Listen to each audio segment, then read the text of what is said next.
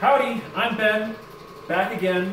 I have a fun video today. I am taking apart my neon manifold and doing a little cleaning on it. You can see here that this thing has gotten fairly grimy with things. I don't know what's going on there entirely, but I tried doing some pumping of some bubble tubes and I got methylene chloride in there with some dye and it needs to get cleaned out. So we're going to go over how to clean the neon manifold. We're just cleaning one of the side arms today. It's the only one that really looks like it needs it.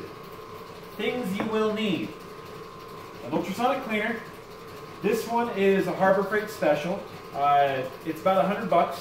I have another one that's much bigger that I got on Amazon. It's about a 5 or 6 gallon, but it's a cheap one that I expect to die any time. So, but it's worked for me so far. So, if you find it and it works for you, great. We're going to need to go through several rounds of chemical in here. Right now, I just have warm water in here. What you're going to need also is Dawn dish soap. Don't take any substitutes. You want Dawn. This is deionized water. It is a little different than distilled water. Distilled water can still have ions in it, sodium and chloride and all that kind of stuff that can affect the, when you're dealing with electrical stuff, it can affect how that messes with it. So you want deionized water. Isopropyl alcohol. Make sure when you get the 90% or higher. The 70% you don't want. And the last one you're going to need is some acetone. Be careful with this one. It is toxic. Have proper ventilation and proper gloves. So, first thing, you want hot water. This ultrasonic cleaner has a heater on it, so we've got the water already warm, and we're going to add some Dawn dish soap and run it for about 5 minutes, and that should be good right there. Give it a quick stirring. I'll just use the manifold part to stir it up a little bit. Now this little cleaner here is a little bit small for putting the whole piece in, so we're just going to stick it in a little at a time and just clean it a little bit as we go. One right there. And now we'll come back when that's done. Alright, we have finished with the Dawn dish soap. I've gone ahead and dumped that. I rinsed off the piece here. You can already look at that, and you can see there's already a huge difference in what we have now compared to what we had before. But we're not there. We're not done yet because there's still the stuff from there on here, and we want to have as little as possible on this before we go anywhere. So what we have now in the ultrasonic cleaner is the deionized water. Now before we get started, there are a couple of things I got to say. First off, I'm sorry for the noise. The vacuum pump is on, and I need it to be prepped for when I go to pump some neon. Second, this information you have here comes to us thanks to Bruce Suba.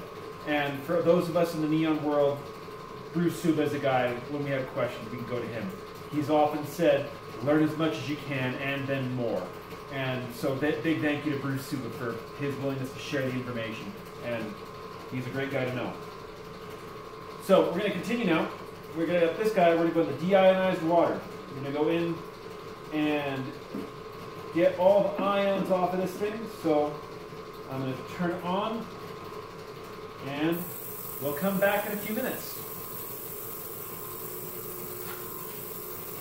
So we've finished with the DI water. We are now on to the isopropyl alcohol. One nice thing about this one is that when you're done, you'll be able to save the alcohol and use it again later.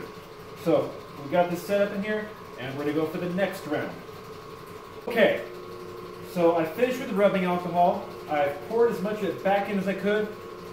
Should have been a little more careful. I spilled a bunch on my table. I lost some rubbing alcohol. Good news, there's no germs here.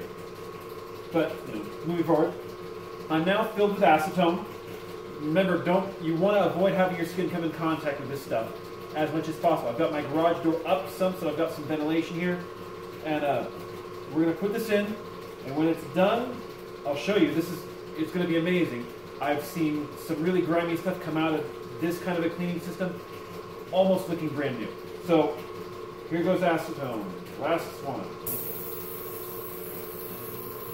Okay, we have finished up with acetone. I still haven't cleaned it out yet, but this piece is clean. We can look at that, and you can see there is no signs of the gunk that was there. All this acetone will evaporate off there nice and clean and leave nothing behind but just glass. So that's one way that you can get your manifold very clean when you need to get it done. It's very effective. I've seen grimy stuff come out looking almost brand new. So if you have questions, comments, think you might have an improvement on what I have, or go ahead and let me know. But like it, subscribe, and look forward to making more neon. So cheers.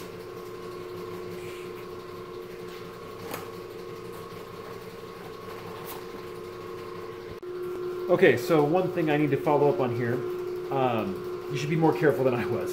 I hadn't used acetone in that ultrasonic cleaner before. I'd always used it in a basin of some sort of glass jar or something, and then put that in the water in the ultrasonic cleaner, which is probably a better choice.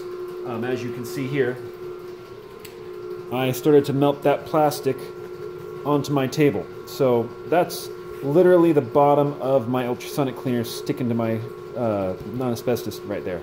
So be more careful than I was on when you do that. Put it in a glass container. I just didn't because my ultrasonic cleaner is so small. I probably should have used the bigger one for the acetone. But stay safe and have fun.